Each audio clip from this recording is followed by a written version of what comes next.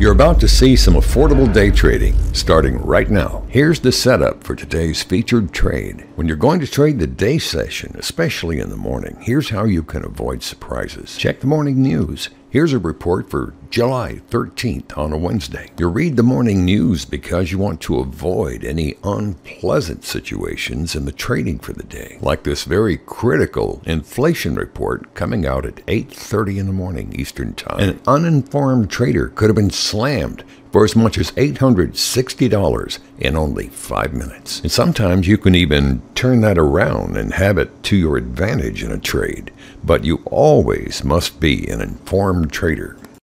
Now on this morning of July 13th, 2022, I'm going to be selling one contract of the S&P 500 Micro E-Money.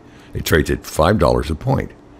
After the smash down at 8:30 that I just described to you, for the next hour, 8:30 to 9:30, you can see highlighted in yellow, the market is pretty much flat. And then again, after rising a few points between 9:30 and 10:30, same thing, it's really flat. Both the green and red lines of the MACD are still remaining below the zero line. Prices are still well below where they were at 8:29 this morning.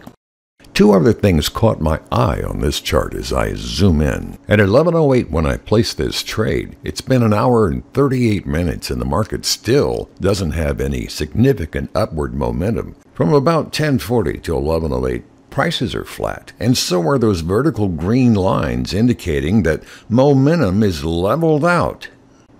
So from the look in the bigger picture, it looks like I'm better off shorting a contract. I sure can't build a bullish case for prices. While I usually enter my stop loss and target price at the same time as I place the order, this time I shorted one contract at 38.15 3/4, and then just a few seconds later I opened my bracket OCO and I put in a stop order and a target price. I put in a stop price way up there at 38.30, almost $75 up. I don't recommend this for beginners, but for me, I just wanted to leave some room so I could see what the trade does before I make any more big decisions. Look down at the MACD in the circle there. Usually, when I have this set up, the green line over the red line and both above the zero line, that's a buy signal. And had you bought right now, you would be up 3 or 4 points. Instead, I shorted at 38.1575. Now, to state the obvious, you're watching this video in the future, but on July 13th at 11 o'clock in the morning, that news this morning earlier, inflation is at a 40-year high. The market's been going down, down, down for the last 4 or 5 months. And if I'm honest, when this trade went 4 or 5 points against me right from the start, I was having second thoughts about the feasibility of this trade, but lo and behold, 5 minutes into the trade, as you can see here, we're back to even money again. Now, had you made a buy, and you might have made 4 or 5 points there,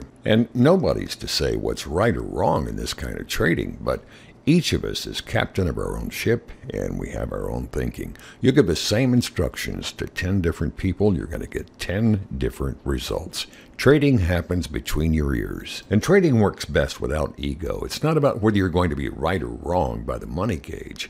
It's about your thinking. Remember at all times, the goal here is to make a trade and put yourself in a position that has a lower risk so that you have a good chance, a good possibility of making some money. And there's always more than one way to do that or not do that. Many traders, both the beginning and intermediate traders, often make the mistake there's only one way to make a trade and that everybody's out there trying to look for that one way.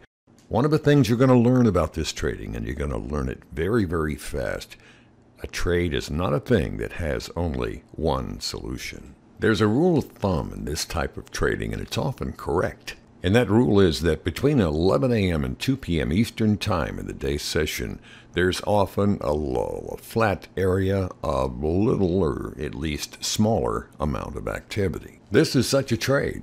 It's 7 minutes into the trade. I've been down $20 2 or 3 times and back to break even a couple of times. Trades like this will test your patience. And if you get in this situation and you're uncomfortable, just cancel at even money and go find another trade. Right now, after 7 minutes, I'm finally up a little money in the trade. Not much, just $15 or $20. But look at the MACD down there. The vertical green lines are getting shorter, and the red and green lines are coming closer together. A long way from convergence yet. It's a good sign for the trade. One of the reasons I picked this trade, I wanted to show you what it's like to get caught in a midday lull. After 11 minutes, I'm not even up $20 in the trade. And now I'll get my time machine, move forward again. After 19 minutes, I'm up $50. That's a pretty good result, but it's taken over 20 minutes. Now we're up to almost 40 minutes into the trade, and I'm up $110. I'm going to fast forward again now because this trade, we're in the midday lull, and it's gone so slow. 41 minutes into the trade, and I would say for 39 of those 41 minutes, almost nothing has been happening. I'm up $76, but look at this. For the last 25 minutes, see that yellow highlight? Nothing, just flat prices. It's good that you're seeing this because you trade enough. It's going to happen. It's not if, it's when. You will get caught in a midday lull, and you'll have to stretch it out or either exit the trade and move on to greener grass. Finally, I've had enough. I'm going to take my Tastyworks mouse. I take that Tastyworks left mouse button and pull that stop all the way down to 38.04 and a quarter. That locks in $57.25. Now watch this carefully. Now, you know from watching so many of my videos, unless you're new to the channel, and by the way, welcome, that most of my trades last 5 to 15 minutes. This one lasted 42 minutes, and if I'm honest, it seemed like 3 hours to me. I'm not a real patient person sometimes, and I made a mistake during this trade that you did not see. It wasn't on the screen. And the maximum unrealized gain, look at that, $105. I wasn't at the screen when that happened. I got bored, and I was off reading something else, and I came back to the trade. And had I been here, I would have locked in maybe something a lot more than $57.50, but that's okay.